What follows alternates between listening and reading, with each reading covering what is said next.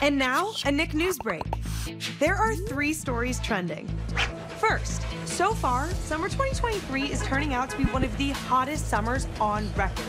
The Earth saw its hottest June in modern times, and the month of July saw over 24 days of temperatures above 110 degrees. It's so hot, you can fry an egg on the sidewalk. Next, President Biden named a national monument in honor of Emmett Till and his mother, who both symbolized the fight for civil rights. The new monument will be set up in 3 locations in Illinois and Mississippi in an effort to protect places that tell Till's story.